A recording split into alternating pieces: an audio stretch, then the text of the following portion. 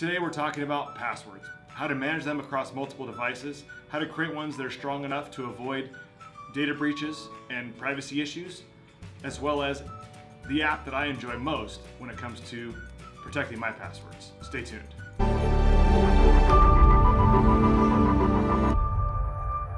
Hi, this is Tim Santoni and welcome to Risk Mitigation TV. On this show, we want to help you mitigate risk in your business and protect you from those in your inner circle.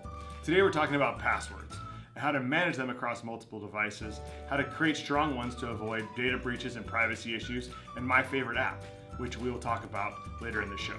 First off, we leave ourselves very vulnerable when we don't create strong passwords. However, the challenge to manage those across multiple devices, iPhones, iPads, laptops, computers, at home and at work, is quite a challenge. We tend to default to one password across multiple websites, online banking, and so forth.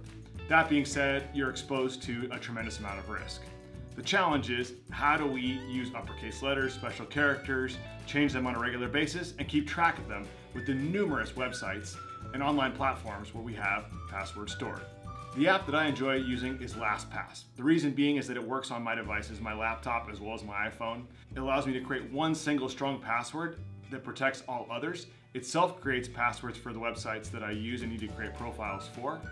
And it's very, very easy when I need to add or update a password on a site. It even allows me to have multiple profiles on the same website, which allows me to log in as different profiles. And for instance, if I need one for my wife and one for myself, makes it very, very user-friendly. So I encourage you to explore an app that will work well for you in order to ensure security with your passwords, make it easy for you to access those websites.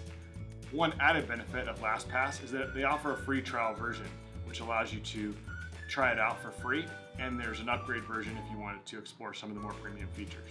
Thank you so much for tuning into the show. If you like what you see, please give us a thumbs up, and I look forward to connecting with you in the comments. Thanks.